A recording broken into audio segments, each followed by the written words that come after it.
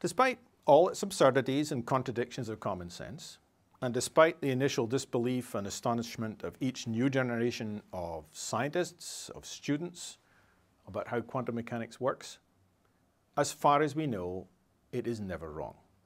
We have made no experimental measurement that is known to contradict quantum mechanics, and there have been many very exacting experiments. Quantum mechanics is both stunningly radical and remarkably right. It is really an astonishing intellectual achievement. The story of quantum mechanics itself is very far from over. We are still trying to understand exactly what are all the elementary particles and just what the implications of such theories are for the nature of the universe. Elementary particle theory we will not get into in this course because it requires relativistic approaches, and we will leave those for later and we will not make them part of this discussion.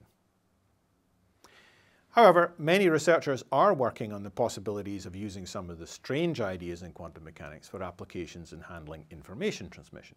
One example would send messages whose secrecy was protected by the laws of quantum physics, quantum mechanics, not just by the practical difficulty of cracking classical codes. Another example is the field of quantum computing, in which quantum mechanics might allow us to solve problems that would be too hard ever to be solved by any conventional machine.